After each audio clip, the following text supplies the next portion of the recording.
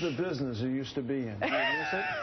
I miss some of my friends, but it's fun to watch. Yeah. What did you think of the vice president coming right up to the gate and then running? Before I say, can I just say one thing about Massachusetts? I think what you're seeing in Massachusetts is because of the dynamics, because the Republican Party nationally has become so conservative, the Massachusetts Republican Party has become almost vestigial.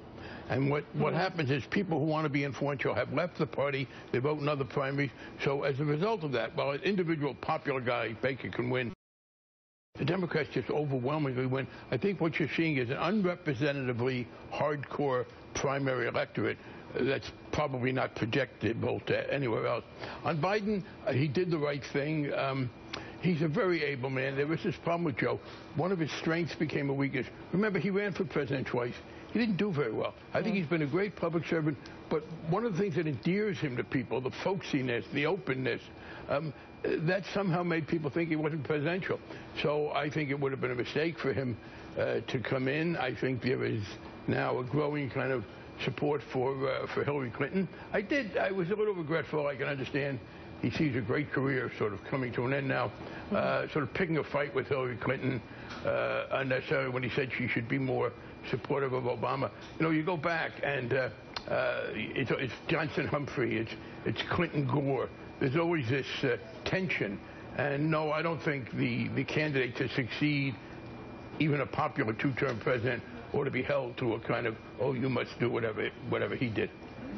What goes through your amazing head when you look at the House of Representatives today, the way it's gone with the Republicans? You know, they seem to be, an element of the Republican Party seems to be almost totally out of control in terms of leadership. You served under Tip O'Neill as Speaker. You were there when Jim Wright was there briefly as Speaker.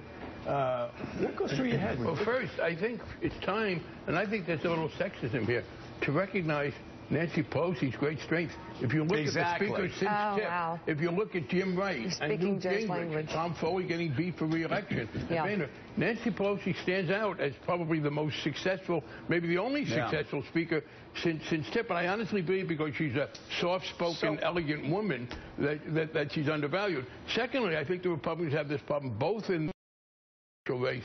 And I agree with Bill, Trump is not going to be the nominee, but as long as he is there and says those things, and Carson as well, he helps the Democrats. That all won't just go away. But I think the Republicans have made this mistake over the past years against Obama. They have not just said public policies were wrong.